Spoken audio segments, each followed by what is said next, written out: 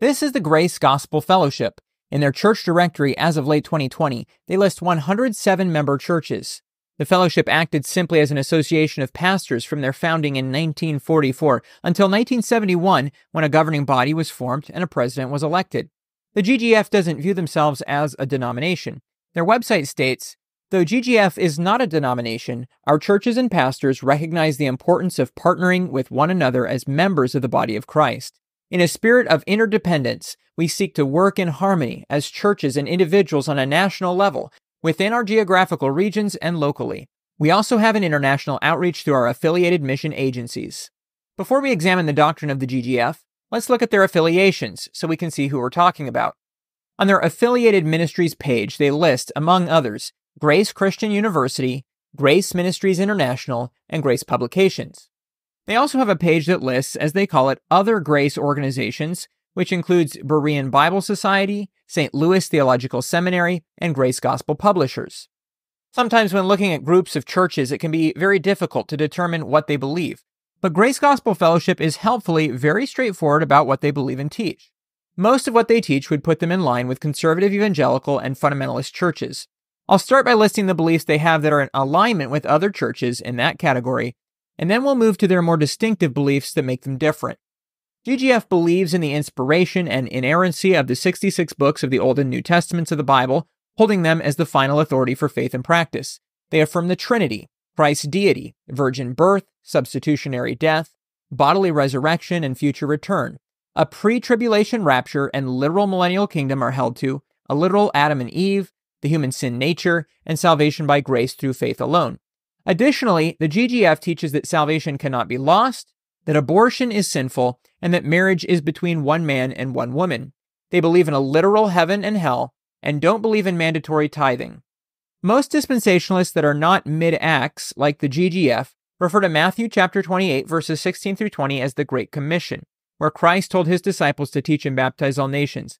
The GGF doesn't accept this passage as being a command of the church today. The GGF is cessationist, teaching that certain of the miraculous spiritual gifts have ceased, and that the offices of apostle and prophet are no longer operational. They practice observance of the Lord's Supper, viewing it as a symbolic memorial only. Now, let's look at some more distinct beliefs of the GGF. First, they are dispensational.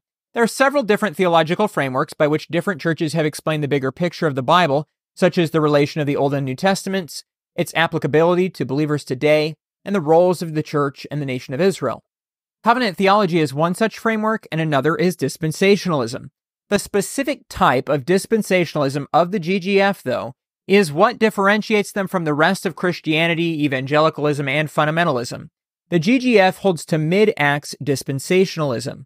In brief, this view teaches that in the same way the commands and teachings of the Old Testament law are not intended to be applied to Christians today, since they were not given to us, that some of the books of the New Testament are also not intended to be applied to churches today, but rather were given to others. Mid-Acts Dispensationalism doesn't believe that these books aren't scripture, or that they aren't useful, just that they aren't directed to non-Jewish Christians. This Mid-Acts dispensational view leads to all of the other distinctive views as well, and here's a quick list of some of the distinctives. The church didn't begin until the time that is covered in the middle of Acts. This is most commonly believed to be in Acts 9 or Acts 13. Paul the Apostle is the only apostle to the Gentiles and to the church of this dispensation. The other 12 apostles were not part of the church, the body of Christ. Some Mid-Acts dispensationalists disagree with this one. The church, which is the body of Christ, was the mystery revealed to Paul. The writings of those other than Paul in the New Testament, such as the Gospels or other apostles' works and the doctrine in them, are not for the church. Baptism in water was a ceremonial ordinance for Jewish Christians and should not be practiced today. The only baptism today is Holy Spirit baptism. The gospel preached by Paul is the gospel of the grace of God, different from the gospel of the kingdom preached by Christ and the apostles. Today, we are saved by grace through faith, but previous dispensations had a plan of salvation that included works. Here's what the GGF and other Mid-Acts dispensationalists have to say on each of these points. First, the church didn't begin until the time that is covered in the middle of Acts. The GGF doctrinal statement says, God's specific truth of and for this church was first revealed through the Apostle Paul. This church began historically with Paul before the writing of his first epistle. Kenneth B. Kemper, president of Grace Christian University, says in the article, Grace, Our Message, Our Theology, and Our Practice, published in Truth magazine, our theology and understanding from Scripture for the present dispensational character of the Church as a distinctive Pauline revelation after Pentecost is our distinguishing attribute. Many but not all other Christians view the Church as starting at Pentecost, which is rejected by the GGF. One clarification I must make is that many Mid-Acts Dispensationalists will recognize a separate Jewish Christian church that existed before the time frame of the middle of Acts, but view that church as now ceased. Now we have this new church, in which is no difference between Jew and Gentile. This church began in Mid-Acts. On the point, Paul the Apostle is the only apostle to the Gentiles and to the church of this dispensation, Philip J. Long, Grace Bible College professor, writes for the article, A Brief Introduction to the New Perspective on Paul, in the Journal of Grace Theology. Paul seems rather clear in Galatians he was called by God to be the apostle to the Gentiles in a way quite distinct from the apostles in Jerusalem. Paul stresses his independence clearly in Galatians. He never joins the Jerusalem church, nor does he receive his commission from them, but he is called by God to do a different task than the 12. He is the apostle to the Gentiles. Writing in Truth magazine, Pastor Scott Myers said, God is blessing the nations despite Israel's disbelief through the plan he kept secret from before the world began, the mystery, Ephesians 3 verses 3 through 9, revealed to and made known by his handpicked apostle to the Gentiles. And we are the fruit of that commission. What the Lord Jesus began with the apostle Paul, he continues to work out today through the church, the body of Christ, those who have received the grace commission. On the topic of the other 12 apostles were not part of the church, the body of Christ, Robert Williams, pastor of Grace Bible Church in Anaheim, California, writes in the Journal of Grace Theology, the 12, as well as those under their ministry, never did become members of the body of Christ, but continued with their own ministry under their own teaching until they all died out or until the destruction of Jerusalem made it impossible for them to continue with their religious program. On the church, which is the body of Christ, was the mystery revealed to Paul, Frosty Hansen, a missionary to Bolivia sent by Grace Ministries International and former president of Grace Gospel Fellowship for 12 years, writes in Truth magazine, in Ephesians 3, Paul speaks of this unique revelation where he repeatedly mentions the mystery, a secret previously which God only now makes known through him. It's important to note that this mystery, from the beginning of the ages, has been hidden in God. In other words, not revealed, not in the Old Testament scriptures, not in the gospel, nor anywhere else. It was a secret known only to God. Yet when the proper time came, God revealed this secret to Paul so that he would then make it known to us through his inspired writings. As Paul shared his testimony in Galatians, he emphasized that his message is not according to man, for I neither received it from man, nor was I taught it, but it came through the revelation of Jesus Christ. Paul is emphasizing that this is not something he is making up. He did not learn it from the other apostles, nor any written or oral tradition. He received his message by direct revelation from Jesus Christ, thus making it the Word of God. It was a secret until Christ revealed it to Paul. What exactly is the mystery? To be specific, that the Gentiles are fellow heirs with Israel and fellow members of the body and fellow partakers of the promise in Christ Jesus through the gospel.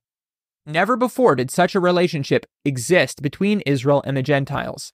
This is a new and unique relationship in which God makes one new man from the two, the body of Christ. This new man, this new relationship, this new church, the body of Christ, is the mystery.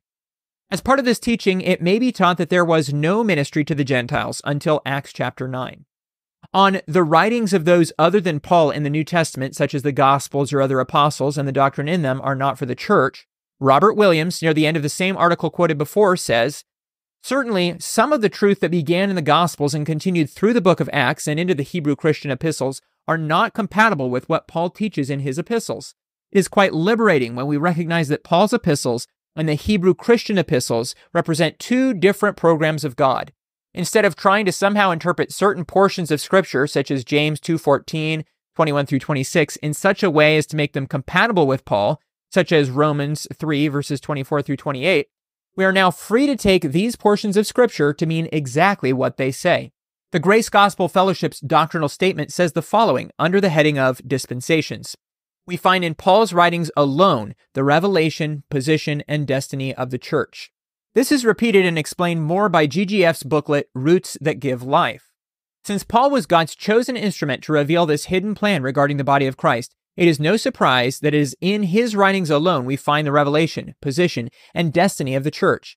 The special nature of Paul's writings to the body of Christ does not mean these are somehow more inspired than all other biblical texts. Indeed, Paul himself emphasized that all Scripture is given by inspiration of God, and all Scripture is profitable. We commit a tremendous error and do ourselves great harm when we discount or fail to read and study any portion of God's Word.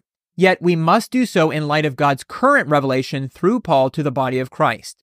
This chart on the website of the Berean Bible Institute shows the division of the New Testament by Mid-Acts Dispensationalists. Paul's epistles are called out as being for the present dispensation. The Gospels are put into the previous one. Acts is shown as a transition, and the books after Philemon are titled as kingdom epistles for last-day saints. Baptism in water was a ceremonial ordinance for Jewish Christians and should not be practiced today, and the only baptism is Holy Spirit baptism. The GGF doctrinal statement says, "We believe that the Holy Spirit places all believers into the body of Christ at the moment of salvation by one spiritual baptism. Through this work of the Holy Spirit, we are identified with Christ in his death, burial, and resurrection." The Bible also speaks of other baptisms. Some are spiritual in nature, and others were ritualistic and played a key part in God's program with Israel. While those baptisms all had importance in the past, Scripture speaks of this divine baptism as the one and only baptism that is operative today. Therefore, we practice no other baptism. We emphasize this spiritual baptism as foundational to the unity of all believers. The gospel preached by Paul is the gospel of the grace of God, different from the gospel of the kingdom preached by Christ and the apostles. An article written by Charles F. Baker on the Berean Bible Society website says, "A contrast between the kingdom gospel and the grace gospel is seen in what Peter preached to Cornelius. God is no respecter of persons, but in every nation he that feareth him and worketh righteousness is accepted with him. To him give all the prophets witness, that through his name whosoever believeth in him shall receive remission of sins. And in what Paul preached to Gentiles. For by grace are ye saved through faith, not of works. Not by works of righteousness, which we have done, but according to his mercy he saved us." As long as this kingdom gospel was preached, the order was to the Jew first, and water baptism and other Jewish ceremonies were practiced. But after Paul had carried this message to the leaders of the dispersion in Rome, and they had rejected it, God definitely set aside the Jewish nation along with the gospel of the kingdom and made known to Paul the full revelation of the mystery of the gospel of the grace of God, which was to accompany it. The Grace Gospel Fellowship and the organizations mentioned are not the only Mid-Acts Dispensationalists. There's a sizable group of them who, unlike the GGF, teach using the King James Version of the Bible exclusively in English, including a ministry called Grace Ambassadors. Grace Ambassadors also teaches that practicing the Lord's Supper with the bread and cup is not for the current dispensation. There may be some differences in what Mid-Acts Dispensationalists teach regarding how people were saved before the existence of the church or in previous dispensations. Some, but not all, teach that works or water baptism were part of salvation prior to the revelation of the mystery to Paul. Mid-Acts churches generally follow one of a few standard naming practices. The words grace and Berean are very common in the name, and Bible church, Bible fellowship, and community church are typical identifiers, although these names are also used by churches that are not Mid-Acts dispensational. Additionally, there are dispensationalists who are not Mid-Acts that may also use the terms of grace believers or right dividers.